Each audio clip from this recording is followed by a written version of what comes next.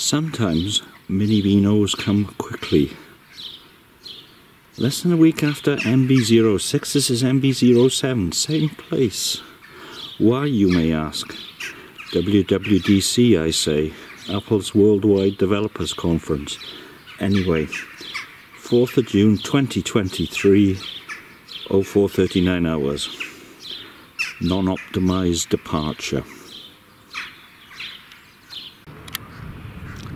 Every Beano has a story. I planned to leave at 6:15, left just after 6. Just as well. Was stopped on the Second Severn Crossing. Debris. Was in the middle lane. I picked the middle lane. Luckily they reopened it and it was the outside lane, so I just pulled over and I was off. Anyway, MB07. And it's 7:45 in the morning. Costa's not open, which is a shame. However, all you can drink coffee in the Lord High Constable. That chilly wind is still rather chilly. Looking forward to going back there tomorrow. Full English. Not sure about the Redditness of it all though.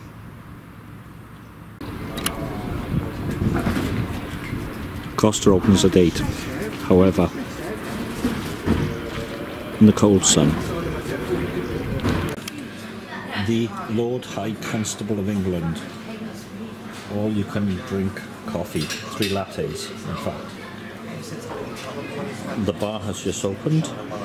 9:08. And we're starting off with a unique, which is good news.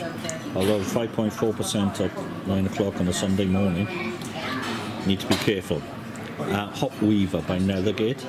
Slightly hazy, strong, and it's supposed to be, well, there's a ton of hops in there, citrusy.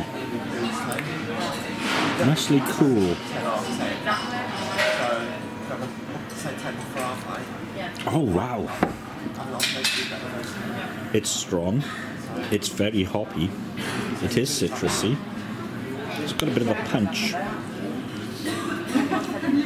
Yeah, that's B plus and a bit. 3.4. Yeah, not a session brew, I don't think.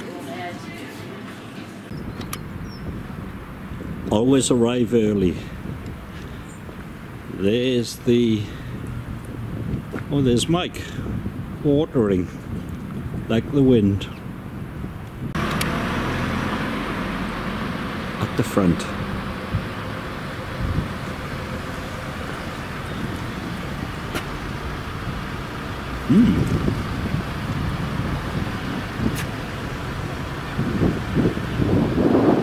The cold breeze is quite nice.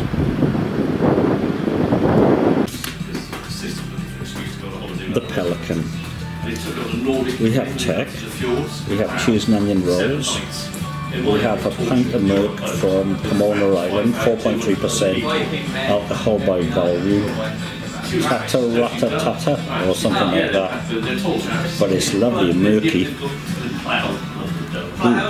Yeah, just thought. No, she said it's really buzzy, but you'd have gone skids in 2 days. Because if I want to calm down, I go walk in the woods with no one there. So fruity, tropical, citrusy, hint of pepper. Yeah. Walk in with some kids. Light and refreshing. With a gentle fruity bitter finish. Bit sherbety on the finish as well. B plus and a bit and a bit. Yep. More Murk. Pagan juice, 5% alcohol by volume, from Blunt Rock. You go with me, definitely. Is it made from real pagans? Murk. Real wood flooring, Mr. Man. Gently fruity.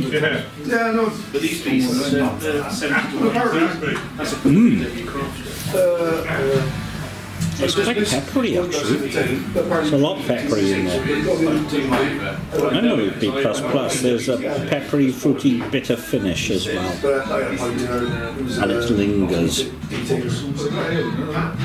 Really? Pagany? Who knows? When you look at your phone and it says £9 for a can, you think, is that right? Or is it really strong? It's 12%. It's Cola Vision. Another birthday beer. Birthday beer, not mine. Brew York, their birthday, in collab with Lerwick. And it is Give That Wolf a Cherry. Okay. Ooh, rich cherries. Oh wow. B++ and a bit. Really malty, very cherry creek, I would say. Absolutely wonderful. And the alcohol is well hidden, although at 12%.